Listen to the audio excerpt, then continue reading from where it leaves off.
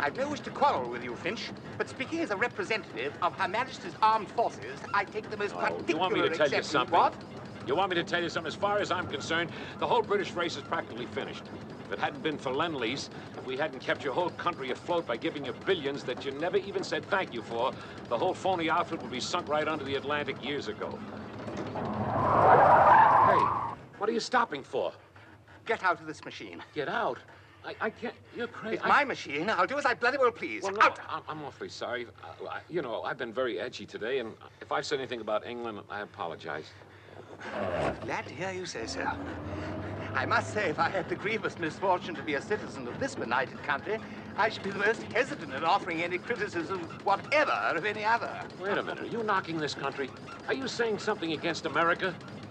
Against it, I should be positively astounded to hear of anything that could be said for it. Why, the whole bloody place is the most unspeakable matriarchy in the whole history of civilization. Look at yourself, and the way your wife and her strumpet of a mother push you through the hoop. As far as I can see, American men have been totally emasculated. They're like slaves. They die like flies from coronary thrombosis, while their women sit under hair dryers, eating chocolates, and arranging for every second Tuesday to be some sort of Mother's Day. And this positively infantile preoccupation with bosoms.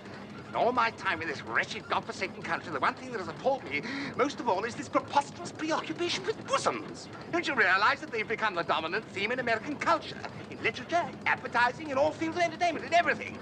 I'll wager you anything you like. If American women stopped wearing brassieres, your whole national economy would collapse overnight.